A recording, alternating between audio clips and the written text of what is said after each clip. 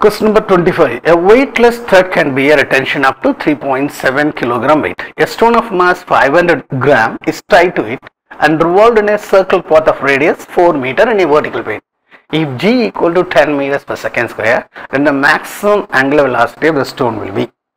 So, maximum angular velocity we are supposed to find out. So, in this case, because the particle is moving in a circular path, we should know where the tension will be maximum.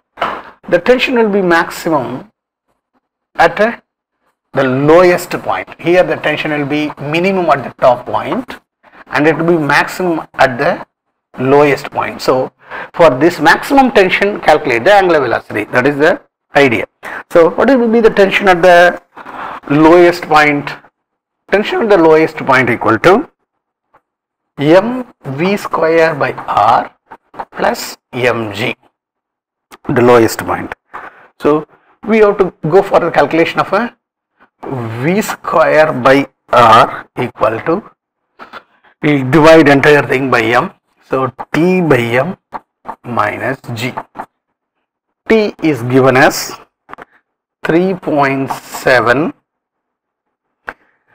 is in kilogram weight. So, to convert that to Newton, we will put into 10 by mass is given as 500 gram to kg, it is 0.5 minus 10.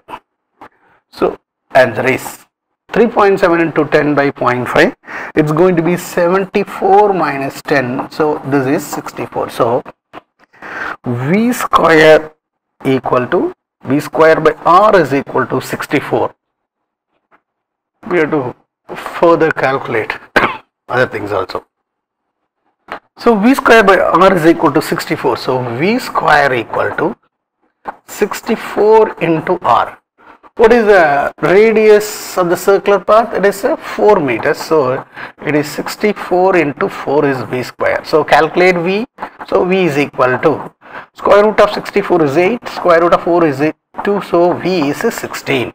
So, velocity at the lowest point is 16 meters per second. But we have to calculate maximum angular velocity. Angular velocity omega equal to v by r. So, what is v? We already know it is, just now we have calculated is 64. What is r? Is 4. 64 by 4, answer is going to give 4 radians per second.